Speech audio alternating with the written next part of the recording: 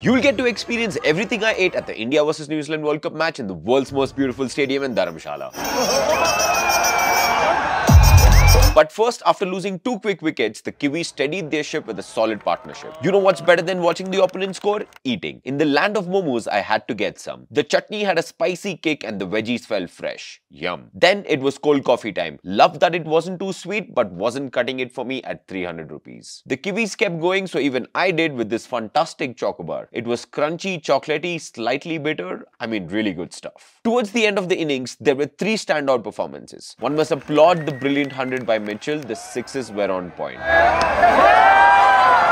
But then Mohammad Shami got us right into the game with a fiver. Thank you buddy bye to help keep India's target to 274 and not 300 plus. Finally, the last standout performer was this pizza from Domino's. Man of the match award, but from the bottom. So bready and dry. And for more food info from the impressive second innings, subscribe to DCD Eats.